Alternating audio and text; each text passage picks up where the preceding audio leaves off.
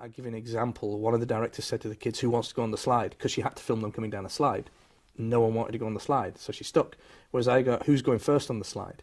Gives them a choice. They're all going on the slide, but it feels an element. How did you become a director? Did you always want to be a director? Where did that start?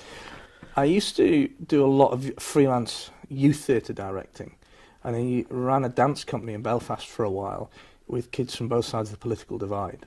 And from that, the Northern Irish Arts Council asked me to run a drama project with kids from really difficult backgrounds. Meanwhile, a pal of mine had started doing a trainee producership in BBC Education, and they were looking for someone who could write and direct with young people about bullying when you go from primary school to secondary schools. And he said, "Oh, I was doing this project," and so I got in touch. So literally, I was thrown in front, or behind the camera, straight in as a director and writer without any formal training whatsoever, and kind of had to learn on the job. I didn't set out to be a director, but I can't imagine doing anything else now. So you were talking about children's television there. So how did working on Balamory help when it came to, in contrast to things like Still Game with the more adult humour?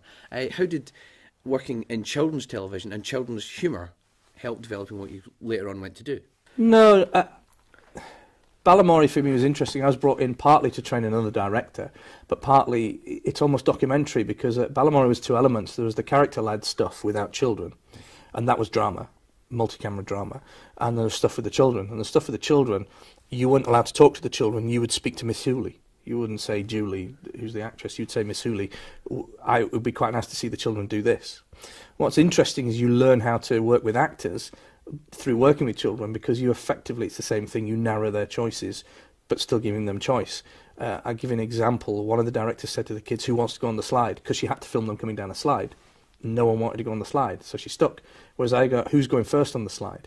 Gives them a choice. They're all going on the slide, but it feels an element of choice. Sounds quite Machiavellian, but what you have to do as a director is get what you want through being courteous, but also saying, "This is what I need, but I still need your creative input and your acceptance in order to do it."